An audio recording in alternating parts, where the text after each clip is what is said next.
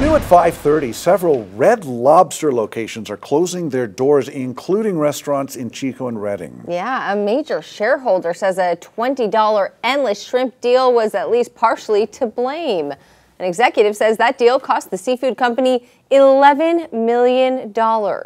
Red Lobster is now reportedly considering filing for bankruptcy protection to restructure its debt and shed some of its 650 U.S. locations. The chain has tapped a restructuring expert as its chief executive, a possible indicator of an impending bankruptcy. We know the one in Chico shut down as well as Sacramento.